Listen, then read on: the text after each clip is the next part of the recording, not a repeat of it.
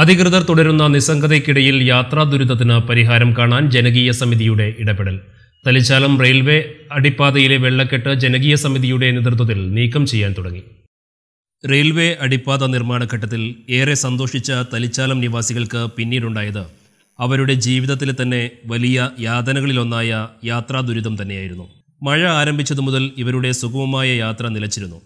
തങ്ങളുടെ യാത്രാ പ്രശ്നം പരിഹരിക്കാൻ ഇടപെടണമെന്നഭ്യർത്ഥിച്ച് ഇവർ മുട്ടാത്ത വാതിലുകളില്ല. അധികൃതർ തുടരുന്ന അവഗണനയ്ക്കെതിരെ പ്രതിഷേധ സമരങ്ങളും ഇവർ നടത്തി.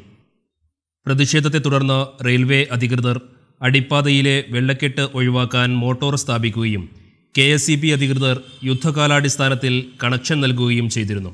എന്നാൽ അടിപ്പാതയിലെ ക്രമാതീതമായ വെള്ളക്കെട്ടിൽ വൈദ്യുത മീറ്റർ അടക്കം മുങ്ങിത്താഴുന്ന ഘട്ടത്തിൽ അപകടമൊഴിവാക്കാൻ KSEB അധികൃതർ വൈദ്യുതി ബന്ധം വിച്ഛേദിച്ചു. ഇതോടുകൂടി ഇതുവഴിയുള്ള ഗതാഗതം പൂർണ്ണമായും നിലച്ചു. വാർഡ് മെമ്പറുടെ നേതൃത്വത്തിൽ മറ്റ് പമ്പ് സെറ്റുകൾ കൊണ്ടുവന്ന് വെള്ളക്കെട്ട് നീക്കം ചെയ്യാനുള്ള ശ്രമങ്ങളും നടത്തിയെങ്കിലും അതും പൂർണ്ണമായും വിജയം കണ്ടില്ല. വെള്ളക്കെട്ട് കാരണം സ്കൂൾ കുട്ടികളടക്കമുള്ളവർ ദുരിതത്തിലായതോടെ പ്രശ്നത്തിന് താൽക്കാലിക പരിഹാരം കാണാൻ വാർഡ് മെമ്പറുടെ നേതൃത്വത്തിലുള്ള ജനകീയ സമിതി അരയും തലയും മുറുക്കി വീണ്ടും രംഗത്തിറങ്ങി. അങ്ങനെ ജനകീയ സമിതി സ്വരൂപിച്ച 40,000 രൂപയോളം ഉപയോഗിച്ച് 5 HP-യുടെ ഡീസൽ മോട്ടോർ സ്ഥാപിച്ച് വെള്ളക്കെട്ട് ഒഴിവാക്കാനുള്ള ശ്രമം തുടങ്ങി. റെയിൽവേ നിർമ്മിച്ച അടിപ്പാത ശരിക്കും തലിച്ചാലം നിവാസികളെ സംബന്ധിച്ചിടത്തോളം ഏറ്റവും വലിയൊരു യാത്രാ ദുരിതമായി മാറിയിരിക്കുകയാണ്.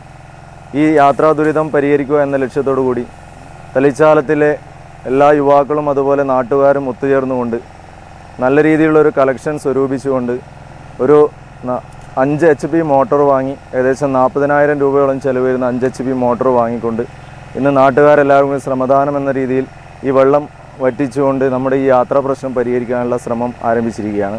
പ്രവൃത്തി ആദ്യ ദിനം പിന്നിടുമ്പോൾ തന്നെ ഗതാഗതത്തിന് താൽക്കാലിക പരിഹാരമായി. അങ്ങനെ മാസങ്ങൾക്ക് ശേഷം വീണ്ടും അടിപ്പാതയിലൂടെ വാഹനങ്ങൾ കടന്നുപോയി തുടങ്ങി.